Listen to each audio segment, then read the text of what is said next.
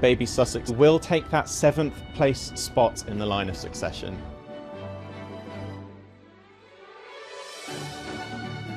We now have a line of succession that looks like this.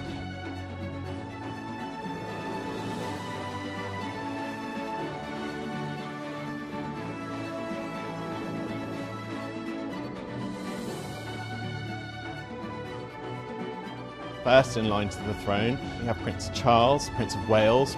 Number 2, next in line, is Prince William, the Duke of Cambridge. Number 3, we have Prince George. Number 4, we have Princess Charlotte. Number 5, we've got Prince Louis. At number 6, we've got Prince Harry, the Duke of Sussex. At number 7, we've got Baby Sussex taking his new spot in the line of succession. Poor Prince Andrew falls, the Duke of York, to number 8. And then at 9th, we've got Princess Beatrice. 10th, we've got Princess Eugenie. And out of the top 10, we've got Prince Edward, the Earl of Essex.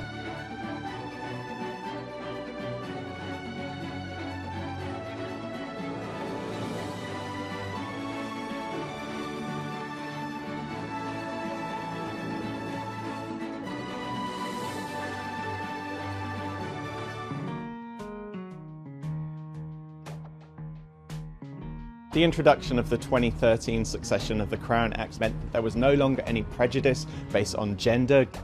If you were to marry a Roman Catholic, it meant that you still could stand in the line of succession.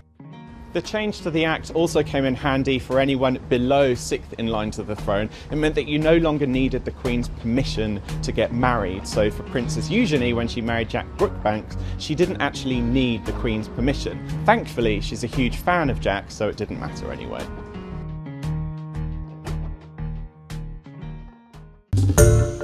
Hi everyone, George Stephanopoulos here. Thanks for checking out the ABC News YouTube channel. If you'd like to get more videos, show highlights, and watch live event coverage, click on the right over here to subscribe to our channel, and don't forget to download the ABC News app for breaking news alerts. Thanks for watching.